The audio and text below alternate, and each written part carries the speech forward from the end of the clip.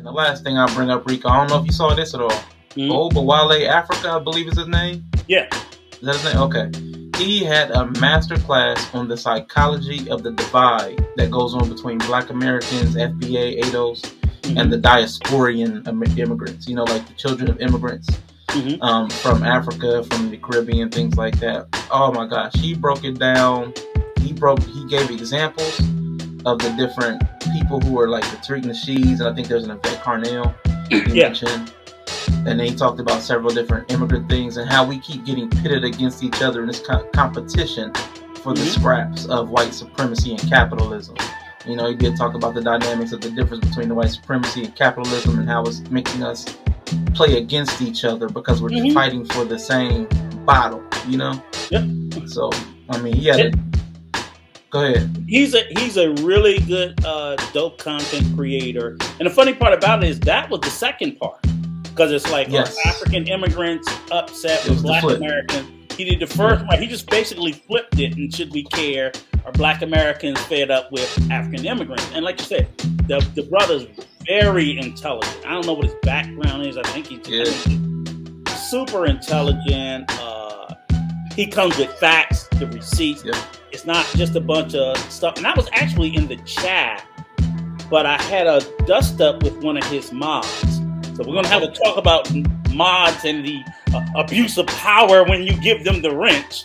You know, I know that's your thing, you know, but that's my gang. Misfit mods, baby. Misfit mods. But yeah, because it was kind of weird. I mean, I was only in there for about a minute, and then I ended up leaving the stream because I was like, I don't even want to get into it. It was kind of weird because I think it was a misunderstanding, but I was like, okay, he ain't gonna come at me that way, so I'm gonna go ahead and just bow out. It was really a misunderstanding. I don't know where he got that I came in on some gender war stuff. I'm like, what are you talking about? You know, because it was basically, you know, Omowale. He basically got into a little bit of the political voting structure, and they were in there saying that, you know, Black people are more conservative, and I just said mostly Black men. Because Black men do lean heavily conservative, but Black people as a whole, we lean conservative in certain things, obviously religion, sexual orientation, but we're very liberal when it comes to drug policy, criminal policy, and so on and so forth. So it's not a set in stone, and I think it's more of a divide. Black men are very much, I don't even know why they're so conservative, because I'm like, even when we were very conservative, it didn't work for us very well.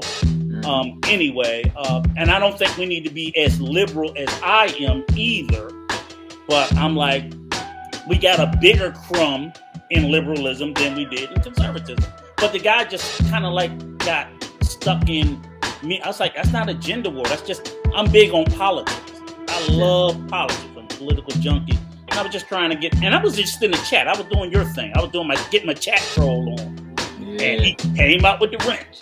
I was like, okay, man, you can have it. I'm gone. I'm not going to do this with you. But I can watch it on the replay because, like I said, he's very good. He done some great things.